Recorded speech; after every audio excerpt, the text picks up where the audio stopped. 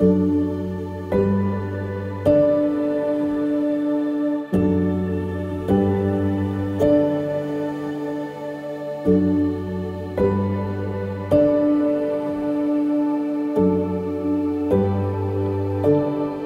I forgot, this is not the destination. Remind my soul to start recalling. This is just a hallway on my way home. As I remember the promise of a love unending. Jesus, you're my never failing. Even in the madness, I was fixed on home. I can't wait one day I finally arrive where there's no hurt or pain. Endless praise poured out to the infinite God, singing with angels and saints. Holy, holy, are you Lord Almighty? Nothing between us, the grandeur of our heaven's colors, caught within this awestruck wonder. I can finally comprehend it, that this is home. I can't wait one day I finally arrive where there's no hurt or pain. Endless praise poured out to the infinite God, singing with angels and saints. Holy, holy, are you Lord Almighty? Holy, holy, there is none like you. Holy, holy, are you Lord Almighty? Holy, holy, there is none like you. And it flows, the splendor of God, and it just keeps flowing. And I know that forever is now, and it just keeps going. And it flows, the splendor of God, and it just keeps flowing. And I know that forever is now, and it just keeps going. Holy, holy, are you Lord Almighty? Holy, holy, there is none like you. Oh, holy, you're holy, are you Lord Almighty? Holy, holy, there is none like you. It's all been worth. Here and now your race completed. I prepared the place I promised. Step out of the old world, welcome home.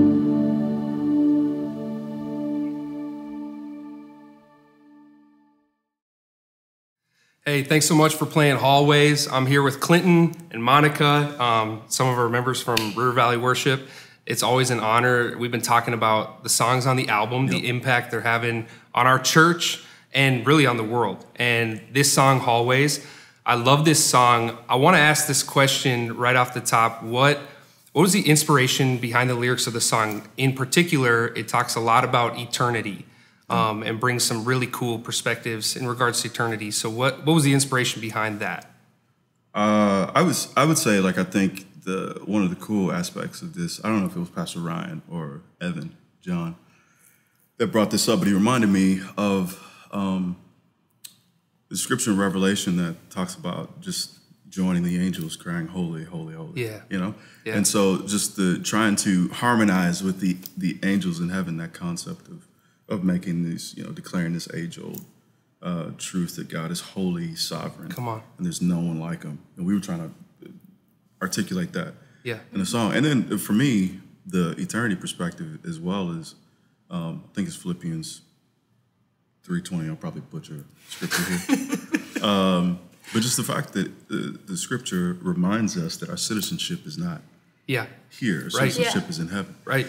And so trying to articulate that or convey that in the song is always a fun challenge. But I think that's where we were trying to Yeah. get at and remind our people, the body of believers, Christ Church, Yeah. that heaven is our home. Come on. Not this place. And it's cool you said that, because I've had conversations with people that say, believe it or not, say I never thought about it before until this song, that this life is a hallway, Right. to something greater and to eternity. And it's cool to see people process that, because I'll just tell you, I've heard stories, people in our church and around the world that say, hey, I was walking through something and that was really pulling me down, and this song changed everything, because Wow. it reminded me that it's the road is always longer than Right. I understand or Right. what I see. And so I love good. that you shared that. Going off of that topic of like how it's impacted people, how it makes them feel, what they think about. As you're singing the song, what's something you want it to evoke in people? Like they're singing the song, what do we want them to think and feel? I think it's cool, this song, particularly for a worship song. I mean, you can have so many different, obviously the focus in worship song is always Jesus, but Yeah. the perspective in which you're singing can sometimes take different, formation. And this song is so, just Jesus, you are holy, Yes. our eyes to you. And I feel like when we sing this song congregationally, you just feel that in the room. There's just an overall reverence and I think awe that kind of, the atmosphere in the room feels that way, Yeah. because it's hard not to when you're singing, Right. holy, holy Yeah, are for you, real. Lord Almighty, there's none like you. Yeah, for real. I love that you said that, because that's a powerful moment in the song, obviously. But as I think of the song too, there's moments where we're singing holy, holy together, and there's moments where the song feels really big. And you guys decided, the song ends kind of quieter, more reflective. Was that something that was intentional, or how do you decide, man, this is how we're going to wrap up this song? But I love the ending. People talk about that a lot. Yeah. Yeah. I'm singing this at the end, and it's I think we love the journey of Yeah. the song, you know. So it doesn't always work out like that, but I think it's always pretty dope and anointed. I think that dope and anointing can be paired.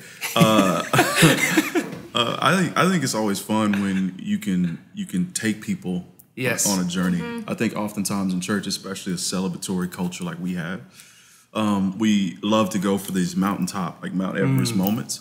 And I think it's really still fun and just as powerful, maybe sometimes more, when you can take people on a journey, because that's how life is, you know? Life has twists and turns and ups and downs. 100%. And so to be able to skyrocket, we feel like in this song, but also then, Yes. I mean, maybe there was also a moment where we're floating around the tarmac a little bit before we landed, but I mean, I'm down for it all. So Yeah. I love where it went. With that last verse, I just think it's cool because it kind of, like he said with the journey, wraps it all up with the, it's all been worth it. Your Yeah, race is right. completed. Yes. And I love the I prepared the place I promised, because Come I think on. it gives the perspective of God now speaking Wow. to the people in the room and the people Yeah. hearing the song. Yes. And it reminds me of the verse, the well done and good and faithful servant. I think you kind of get that perspective of this is all, we're here on earth. It's a glimpse, and it Yeah. feels like it can be so long, but Yeah. it's a moment in the aspect of eternity. And I think that verse on. really gives that perspective. I forgot about that. See, that's For real. That's the beauty of different perspective. Yeah, I love that you shared that, because I just the well done, that feeling. Yeah. We know that scripture. I love that you brought that scripture into it, because that's I know I've had that feeling singing the song. This is the closest singing these lyrics, processing what God's saying. This is the closest, like in my mind, painting the picture of the journey. Yeah. This is what it will be like the day that we stand before the Lord. And so, Oh. what an amazing, like, for real, thanks for bringing that perspective. Could you show us or explain quickly how to play the song Yeah. for those that We got the old trusty would guitar love to here. learn? So, I think the original is in D, right? The original is in D, I believe. So, the verse is to kind of geek out a little bit. We like to talk in the Nashville number system a lot. So, it's pretty. We try to keep it pretty simple. It's sing the verse for me, Mom. The first verse? So that's like 1/3, 4, and then back on the 1 chord. We could end on the last verse.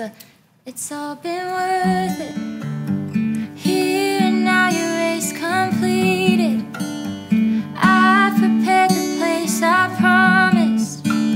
Step out of the old world. Welcome home. So that's just 1/3, 4 chord, 1. That's every verse is doing that. And then the pre-chorus is just a 4, 1, back to the